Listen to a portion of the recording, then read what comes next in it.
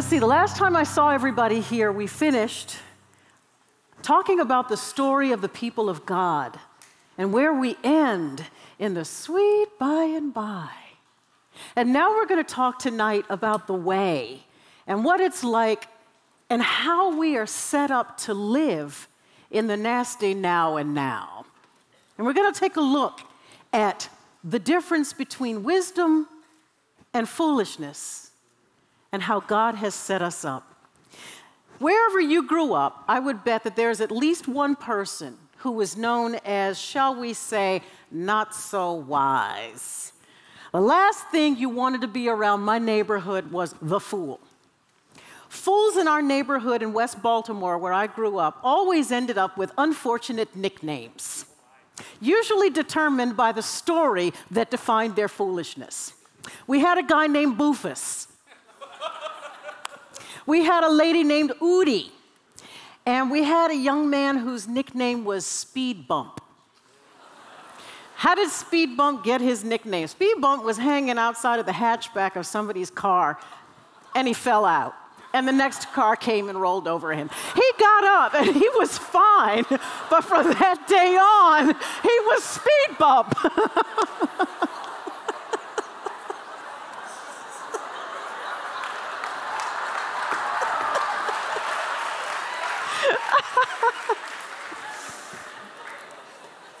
Back in Motown, there was a 70s groove. It was a bop. And it was a song that played on the radio. A group called The Main Ingredient reminded us, now see, you don't have to necessarily be a believer, although someone in The Main Ingredient may have been, for all we know.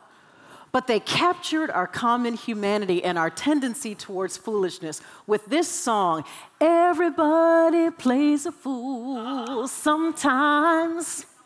There's no exception to the rule. Listen, baby, it may be factual, it may be true. I ain't lying. Everybody plays a fool." Then the band said, boop, boop, boop, boop, boop, boop, boop, boop, boop, boop, boop, boop. The last thing you wanted to be was a fool. Where then did foolishness come from? Before there was foolishness, there was wisdom. Let me unpack that for you. Proverbs tells us that by wisdom, the Lord laid the earth's foundations. By understanding, he set the heavens in place. And by his knowledge, the deeps were divided and the clouds let drop the dew. So Christ created the universe by wisdom, understanding, and knowledge. And Paul points out that the uncreated Christ himself is our wisdom in Corinthians.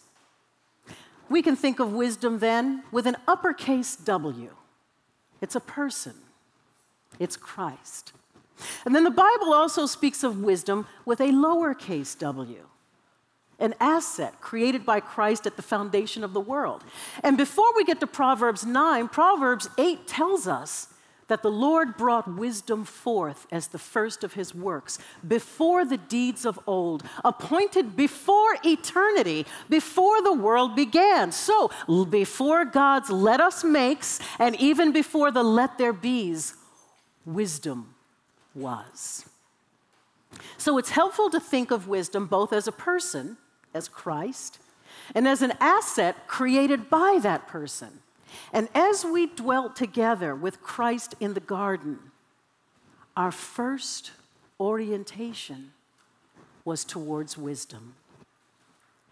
Then Genesis, as we read it, it gives us a few more clues as to how foolishness came to be. The serpent convinced the woman that the tree of knowledge of good and evil, the tree that had been forbidden by God, was good for food, and that it was a delight to the eyes, and that the tree was desirable to make one wise.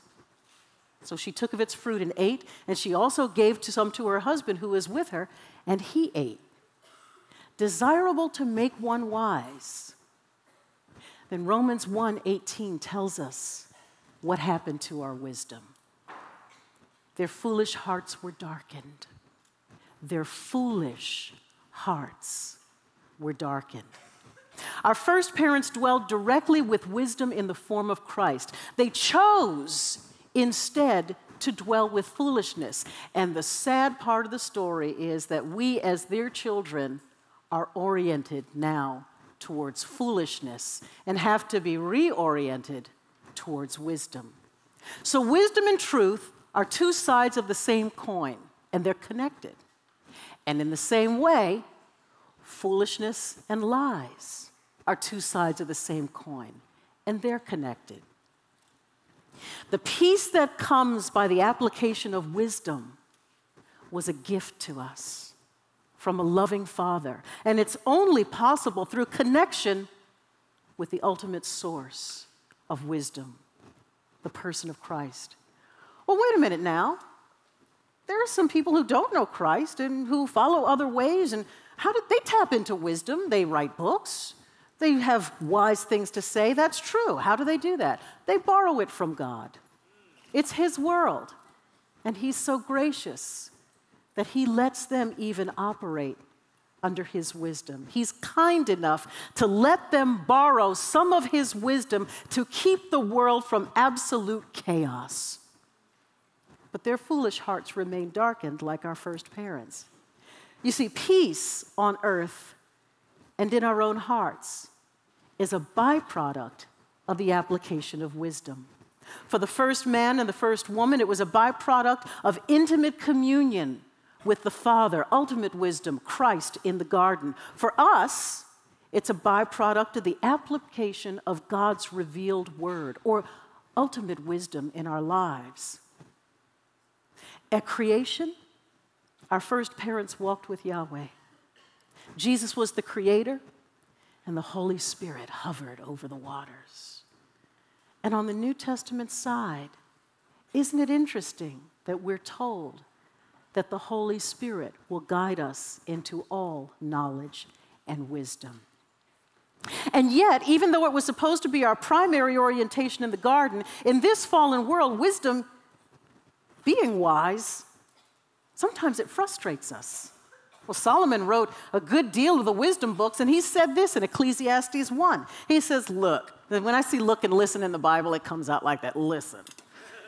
Look, I have grown and increased in wisdom more than anyone who has ruled over Jerusalem before me. I have experienced much of wisdom and knowledge. Then I applied myself to the understanding of wisdom and also of madness and folly. But I learned that this too is chasing after the wind. For with much wisdom comes sorrow.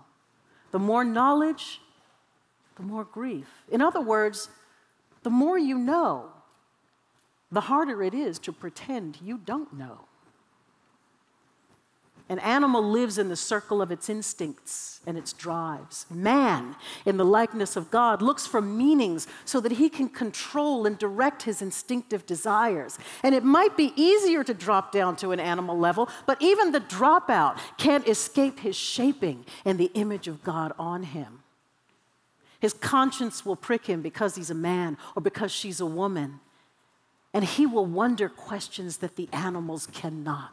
Questions of wisdom. Animals don't ask, why? For what purpose? We are fallen beings who need the life and illumination that comes from God.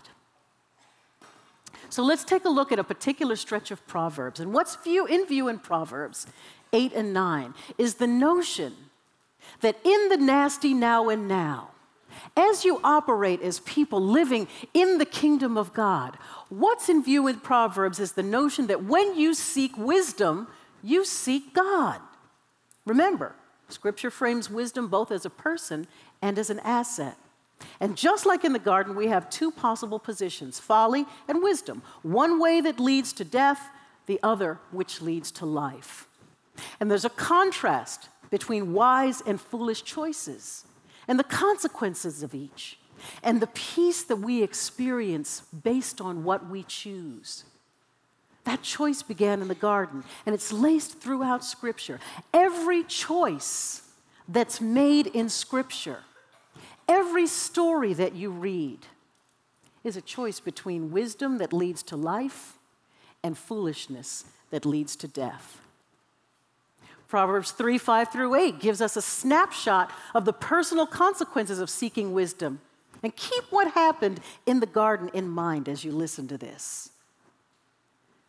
Trust in the Lord with all your heart, and lean not on your own understanding.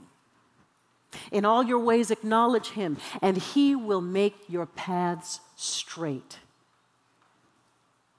Do not be wise in your own eyes. Fear the Lord and shun evil, and this will bring health to your body and nourishment to your bones. Now, if only Adam and woman had listened to that, what would the world be like?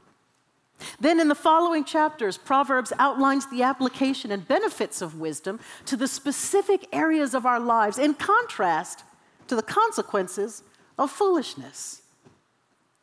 Interestingly, Proverbs 8 and 9 frame the created asset of wisdom in the feminine, as well as her opposite force, foolishness. So what we have in view are 2 women, 2 houses, and 2 meals. Wisdom's house is built on 7 pillars. As a matter of fact, since 7 is a sacred and complete concept, the house where she dwells is the image of a peaceful world. Wisdom invites the simple, those who lack judgment. Folly's house is a mess. I don't want to spend a whole lot of time in Folly's house, and yet I have to fight it. Folly parrots wisdom in her invitation, though. She stands out in the street as well. And just as the serpent parroted God in the garden, it's almost true. She says, come on into my house. You will not surely die. Over at Wisdom's house, she has maids. There's a spirit of community and cooperation. And the guests there are robust and full of life. Folly has no maids in her house. She has no attendants, and her guests are the dead. Where are my Walking Dead fans? I imagine that the dead are like that in Folly's house, decaying, still living, yet dying at the same time. Now, Wisdom's planned out her meal. She knows when the biscuits are going to come out of the oven at the same time that the rice is done, and the meat's not going to be burnt, and it's going to be a perfect medium. Folly, the way she's described in her house, is undisciplined. Wisdom's way requires repentance and turning from your simple ways. Folly's way says, no transformation required. You don't have to change. Just stay dumb, stay stupid, stay foolish. Come on in my house. Wisdom points to intimate knowledge of God as the doorway to wisdom and life. Folly's house has no knowledge of God, nor does she provide any. And wisdom, once her meal is finished, it turns out to be a sumptuous banquet in her house. The meat and the wine represent the good teaching of wisdom that'll be tasty and profitable and good for your health. And wine and meat, here we have the flesh and blood foreshadowed by Jesus in John 6:56. Whoever feeds on my flesh and drinks my blood abides in me and I in him. I will be your God and you will be my people. Now, Folly's meal, not only is it bread and water, that's prison rations, right? It's bread and water, but it's stolen bread and water. She probably was over at Wisdom's house like, let me go and get some of this loaf of bread. It's not even hers.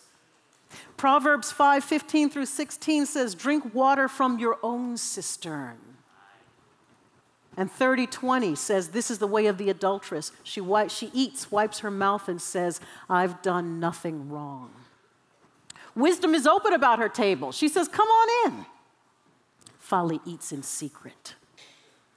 Wisdom offers lasting reward, and folly's reward is temporary. It's like cotton candy. It's nice and fluffy in the package, but you put it in your mouth and bloop, it's gone. Just like that. It's interesting to me that Scripture gives us two positions framed not in terms of externals, but in terms of an internal orientation. A woman who is wise, a man who is wise. And Proverbs gives us these orientations in the feminine. So they're kind of tied to the woman's choice in the garden. And in the Bible's viewpoint, you're either dwelling in the house of wisdom and you're dwelling in the house of folly. Now, the beautiful part is wisdom can be ours no matter what the externals of our lives. She holds out her invitation and calls to all to come to her house. Wisdom doesn't say if you're married, you'll be wise. She doesn't say if you're single, you'll be wise. She doesn't say have a quiver full of children and you'll be wise. She doesn't say if you're a man or if you're a woman or if you're old or if you're young. Mama used to say there's no fool like an old fool, right? Wisdom doesn't say if you're tall or short or white or black or Asian, you'll be wise. Get a PhD and you'll be wise. Wisdom is not based on externals. Wisdom simply says, come. And at any point in our time on earth, here in the nasty now and now, as we follow the way, we're either moving toward life or we're moving toward death. And Paul qualifies the foundation of these two poles by framing throughout Scripture, dead in Adam, alive in Christ. And he repeats it over and over and over again. Mama don't raise no fools, we used to say in our neighborhood. Divine wisdom was present at creation with Christ as the creative agent, and we dwelt together with wisdom. We were created by wisdom. Genesis 1, John 1:1, Proverbs 3 through 8 all affirm this. And the shalom, the peace, the harmony that Christ instituted with the creation of man, man's application of wisdom is the doorway to accessing and maintaining that peace. Well, that's wisdom in the nasty now and now as we follow the way. But where does wisdom take us? Now, y'all know by now, you've heard me speak a few times today, and you know I'm not going to leave you in the nasty now and now, because that's not where the story ends. Amen? Revelation 21 and 22 give us more clues about wisdom. And just like wisdom in Proverbs, oh, look, there's a shelter, a dwelling place, and there's a meal.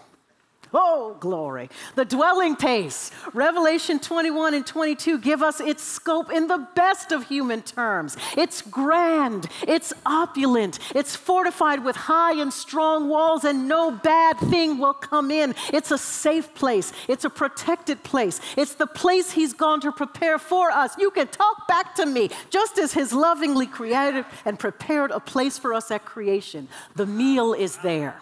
We have a banquet. The marriage supper of the Lamb. The promise of the supper was so great, John the Revelator had to shout and fall down.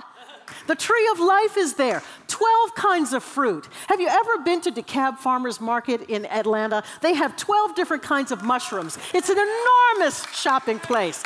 One tree, 12 different fruits, and the leaves were for the nation's healing. And the Bible says we have a right to that tree of life now.